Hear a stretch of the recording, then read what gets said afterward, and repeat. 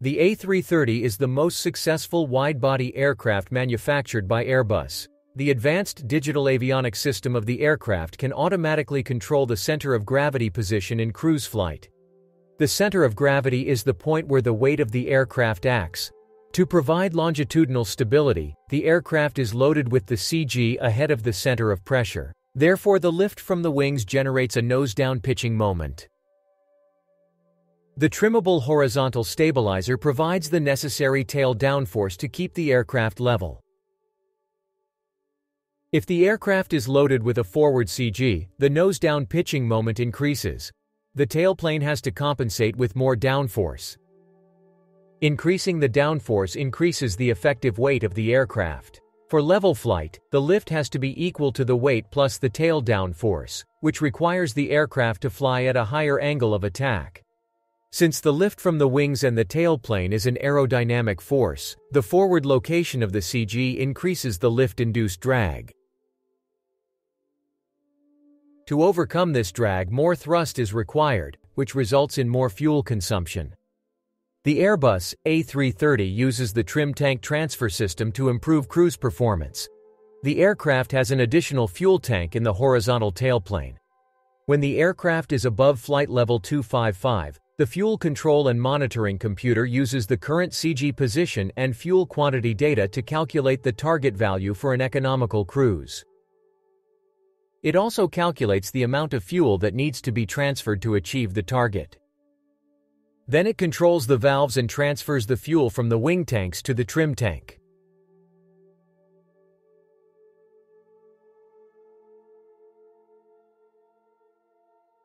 By transferring the fuel to the trim tank, the computer shifts the fuel weight to the aft section.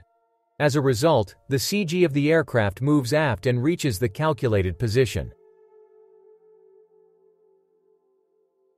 The aft CG position reduces the nose-down pitching moment, requiring less downforce on the tail. The reduction in downforce reduces the effective weight and allows the aircraft to fly at a lower angle of attack with less lift. Decreasing the aerodynamic force on the wings and the tailplane reduces the induced drag. As the drag reduces, the thrust required is less, minimizing fuel consumption. During the flight, as the wing tank fuel gets consumed, the CG of the aircraft will shift further aft. The aircraft's CG must be kept within the limits for safe operation. The fuel computer carries out several small forward transfers to maintain the CG at the target value. The computer will empty the trim tank as the aircraft reaches closer to its destination. When the fuel computer's automatic function fails during a transfer, the fault light illuminates. If the automatic control fails with fuel remaining in the trim tank, the pilot can use the manual forward transfer mode. Selecting the switch will force the trim tank pump to run, open the necessary valves, and transfer the fuel to the wing tanks.